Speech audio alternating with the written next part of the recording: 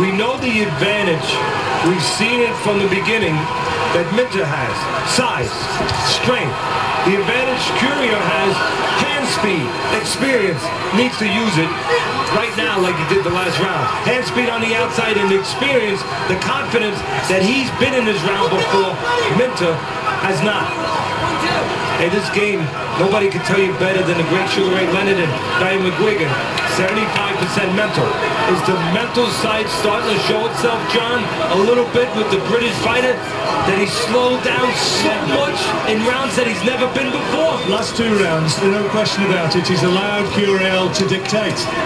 The self-confidence has visibly ebbed away. And if Minter was ahead comfortably after 5 rounds, well, it's certainly for me not comfortably ahead now. It might even all be on this last round. Could be. Interesting. What a turn compared to just a few rounds ago when American team captain Sugar Ray Leonard admitted, as we were feeling ringside, hey, this does not look good for the Americans. But Curiel now with a late rally against Minter.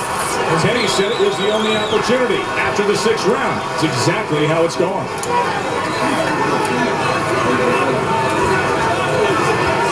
And you know it's mental because you look at Minter physically, he's in fine shape to finish up strongly here. Curiel's right eye, Teddy, is a mess. There's a nasty mouse on there. It's swelling up by the second. Neither one of these guys look too pretty, but Curiel's not worried about that swelling, not in the last round.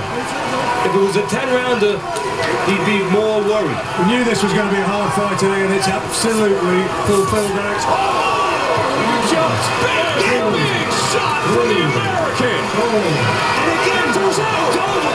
And we talked about the fatness of Minter's punches, even when he was getting the better of it. There's width in those punches. That means there's space in those punches.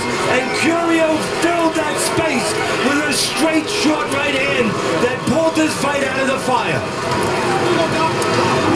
2 minutes 19 seconds unofficially, Joe.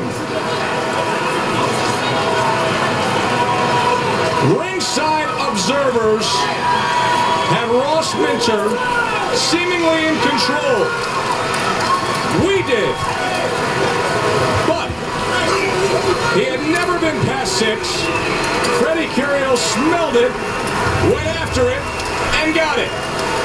We talked about the counter-punching of Curiel, the faster hands, and the ability to punch in between wide punches. You just saw it right there.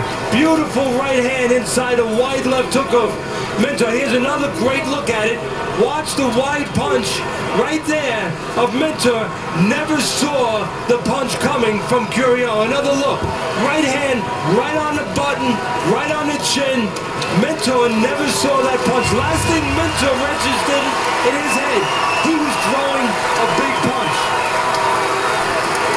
Freddy Curiel had gone over 6 years without scoring a knockout. Alan Minter in disbelief, the former middleweight champ, here on their home turf to see his son in his moment in the spotlight, and it all crumbles in the 8th round. We talked about the predictability of Minter. He didn't pay a price early, but right there, predictably coming forward, throwing wide punches, straight beats round. The straight right hand beat the round punch of Minter. What relief from Sugar Ray Leonard, the team captain, as Freddy Curiel celebrates the glorious moment. His corner told him, you need a knockout. You hear it time and time again before the final rounds. But on this rare occasion, the fighter went out and got it. For the official particulars, here's Michael Pass.